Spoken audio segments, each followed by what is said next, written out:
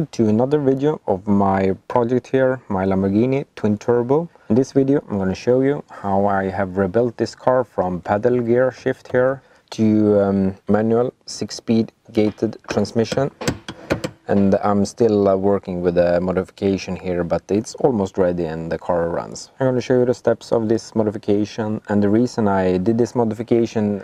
There is good stuff and bad stuff with both this e-gear and the manual gearbox, but I will go with the manual gearbox now. So the car will be a little bit more reliable with this manual gearbox, and I can tune the car and drive the car and use the car a little bit more than I have done with the e-gear there. So some new parts. This one is a used one, the tower. Also going to replace the pedals and the part on top of the gearbox. Don't think I'm going to replace the whole gearbox. Also have a manual gearbox here, even though it's pretty much the same. This one I will use. I will check inside the gearbox here if it is the same or not. One thing that need work here is the pedals. I just started removing some parts here. You can see the accelerator pedal to the right and a big brake pedal. In this location it will be both clutch and the brake pedal. So this one I need to take out and redo here. It's a little bit tight to get to it, but I think that's should be possible. And there's no cover here at all. Usually on cars it's covered by a panel or something up here, but not on the Gallardo. Here is the shifting mechanism that I'm just removed. This is the hydraulic one and this is the mechanical one. So the gearbox is basically the same one, but the mechanism here is different. This one that I'm removing is the hydraulic one. It's made by Magneti Marelli. It has the inputs here, and it is the hydraulic that moves this mechanism here. And there is sensors in the back that sense the position, which gear is in there. And this is the manual one, manual linkages input here that makes this mechanism go left and right. This is actually the switch for the reverse gear. So the camera goes on for the rear view and the reverse light. And yeah, of course this one will go back and forth as well.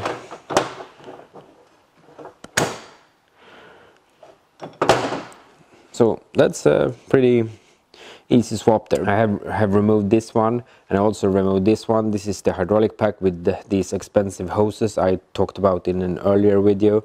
In this I also removed the whole hydraulic kit here. It has a lot of solenoids in this one. Pressure sensor looks like there.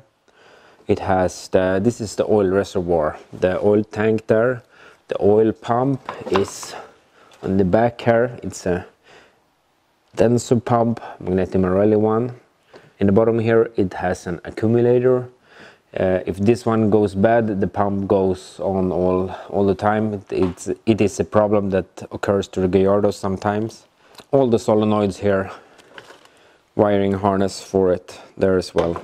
And these are actually pretty expensive parts because they break in these cars from time to time. So I could sell them to get some money back, but I will store them in a good way. So if I get old and boring someday, I can rebuild this one to stock Lamborghini Gallardo Superleggera without these snails here. Here is the new cables. This one was actually pretty inexpensive to be Lamborghini parts. Fitted to the gear shifter here. It's working good.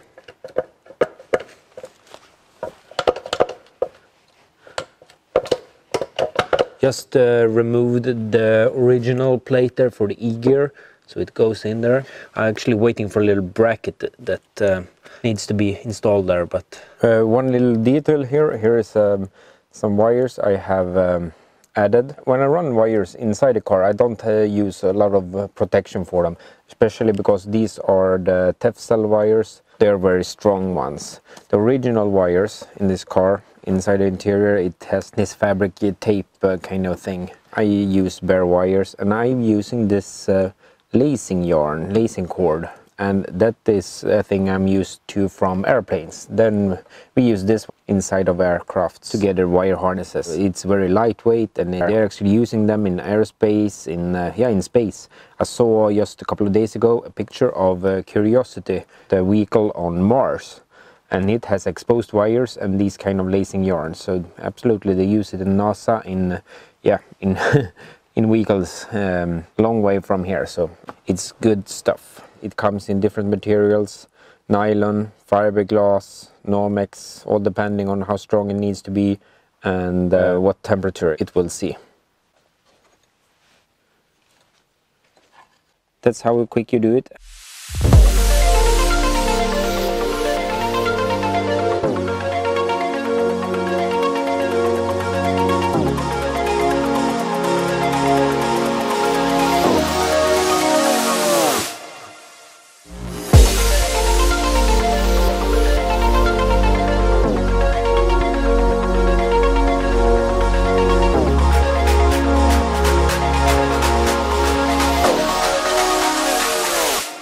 Right, just got some new parts. Gasket here. This is plate for the shifter bracket there. This is the footrest. I actually bought the incorrect one. It should be in C here. This is for the E gear. So have to buy a new one. Not that expensive, even though it's an Lamborghini part. Here we have some new bushings for the pedals, kits over there. Some more parts for the pedals here. This is actually cool. It's the normal C-clip, but it is possible to buy it from Lamborghini for, I think, 6 cents. That's very cheap. The cheapest Lamborghini part I ever bought. Less than 1 Swedish crown for this one. And yeah, the paperwork and shipping and everything to sell a part for that cheap. That's yeah, a little crazy. This is for the interior. These usually break. What more? Some other parts here. For the pedals, bushings, some rubber bushings here for the this bracket. So it will be brand new. More bushings for this. So we have a good shifter feel. Some springs. These are some bolts. They're actually for the yellow Gallardo here. More parts, yeah, small bits and pieces to make this car come together. Here's the new pedals, the clutch pedal and the brake pedal. The old one is here. Actually, this aluminum piece here is the same for the E-gear and the manual car, but I decided to replace it here, just moving over some of the parts. But I will keep this stock one. If I rebuild it back to E-gear someday, that I think I will, if I want to make it stock original again, or if I make it to something else, double clutch gearbox maybe, I will put this one back again. One thing I don't gonna make original is the master cylinder. The master cylinder is supposed to sit here. I don't have the original master cylinder. That one is very expensive and yeah, looks a little bit special. So right now I have had this one. This is like a normal master cylinder. Had this one laying around here in the garage. I will try with this one. I think I'm gonna change this to an AP racing one later on. But the good thing is with these aftermarket pieces, there are many different sizes. I know on some cars the clutch is really hard on the Gallardos with the upgraded clutch, so I want to keep it as good as possible. So I think I'm going to play around a little bit with this one. So I'm going to build an adapter here so it will fit these universal ones. Also the clutch line, original ones are hose and piping. I'm going to change this to hose all the way. I'm also going to use, this is a stock piece of the Lamborghini E-gear one. It's a quick disconnect and it's aluminum fitting with the machine. A really nice piece. Be on an original car here. I just put a new fitting on here. So I will use the hose that is on the gearbox that has a quick disconnect fitting. That's good. Then you can just remove it if you're going to remove the gearbox, and it will not leak anything. That do not the manual Gallardo have. So a little bit mixed there. New hose there, new pedals. Let's see. I've just put the the stick in here for yeah, some testing. Still missing some panels here, but yeah, it's working good, I think. Back here, the mechanism is here, and one problem is that it's a bit dark inside there. I have a bracket here, it's a brand new one. It was also in this location. I had a little bracket for I made for the oil filter. Now this bracket is position is taken for the shifting cables there. So I will make a new one bracket for the oil filter. Maybe move it a little bit further down so it's easier to replace the oil filter there. All right, now I have I made a bracket there, just a steel one, and adapter. So now the the master cylinder is in place there. Now I will fit this one into the car. It's very tight in there, get it in, but yeah, give it a try.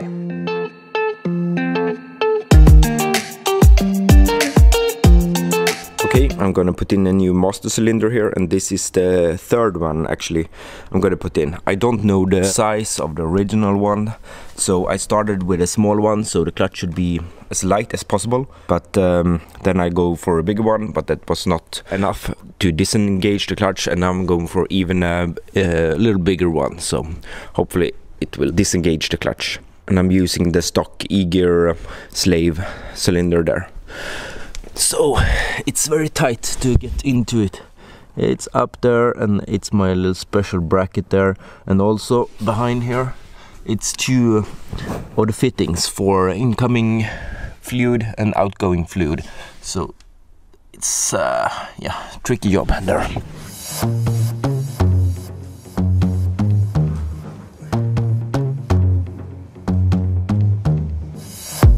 In the new pedals and clutch line, and I think it's almost ready to make a test if it's working or not, this one.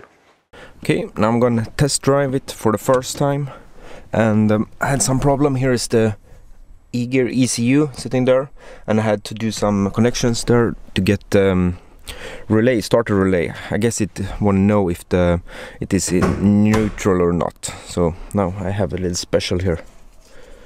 Okay, I have the E-gear ECU just disconnected there, and actually all the gear indications, E-gear, everything is gone from the display there, so that's cool. I was thinking maybe I have to reprogram it or something. First gear in, and the clutch is very smooth, working very good. So yeah, just take it for a test drive. 305R tires are perfect for this kind of weather. Yes.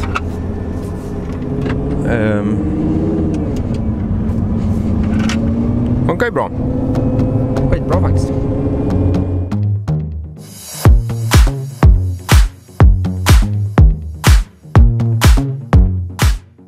All right, a little test drive here.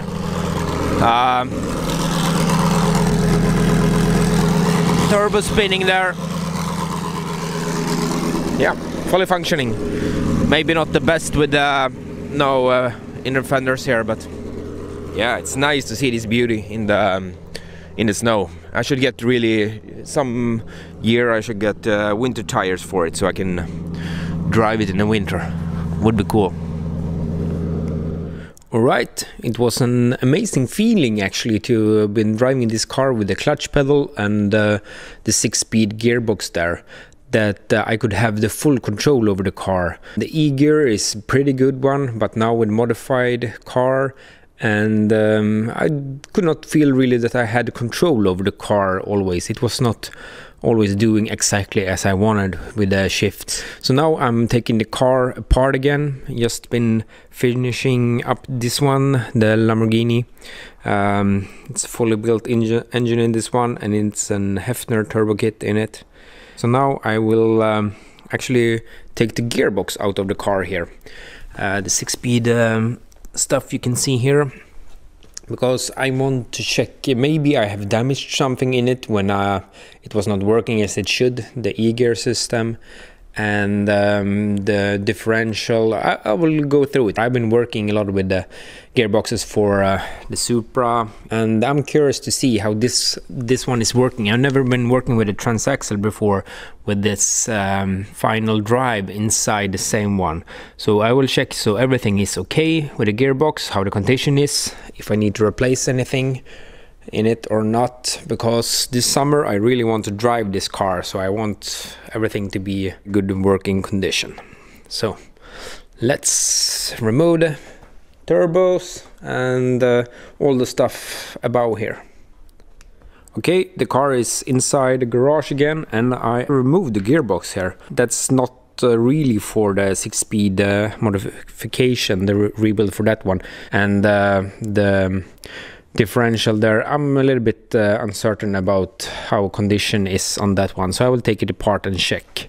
And also here you can see the manual parts for the gearbox here. Here is the switch for the reverse light. Normally this signal comes from the e-gear ECU, I think. Now it's here, so there is no connector on my car for this one, so I have to figure out how to get the reverse light working.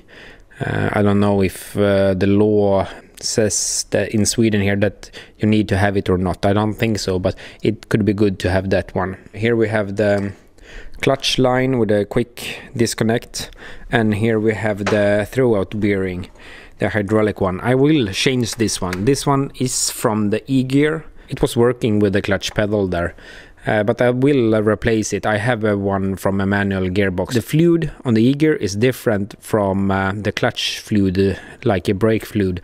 I don't know if the seals in this one is different, so I don't want it to leak further on, so I will replace this one even though it's working. And one thing, when I pressed the clutch really fast, I could feel some resistance, and also when I was like sidestepping the clutch, it will a little bit slow up the clutch. So I think there is a restriction. Maybe there is a restriction in this quick disconnect fitting, or if it is this throwout bearing. So I have to just investigate it. Normal driving, it's all fine, but if I will do really quick shifts, I think there could be a little delay on the clutch there. So yeah, I have to figure that out, so it will be possible to do quick shifts. What else? The gearbox here, it's all the same as e-gear and manual, as I told you before. There is still some work on the electronics here on the car. I have some wiring diagrams, but they are not all the best, the ones I have. It's not so easy to find the correct version of this car. And here is a little ECU. I found this is for the reverse camera going here, so I found the input on that one. So I have to connect that one to the reverse switch there. Also, one more thing, when I had this disconnected ECU here for the e-gear, I did not have any RPM gauge, did not working on the dash there, so I have to figure out how to do it. I know another guy that have made this conversion, and he has this transmission control unit connected, and then the gauge cluster is working, but then he have to reprogram the gauge cluster to a manual car. So maybe I have to do that, but I don't want to have parts in the car that actually is not working or not doing anything really. So I want to remove this one if possible. I think that's all for now. I'm waiting for a part for the gearbox so I can install it back again and test it a little bit more and drive the car. Thank you very much for watching. Please like and subscribe if you want to see more about my projects here and the progress.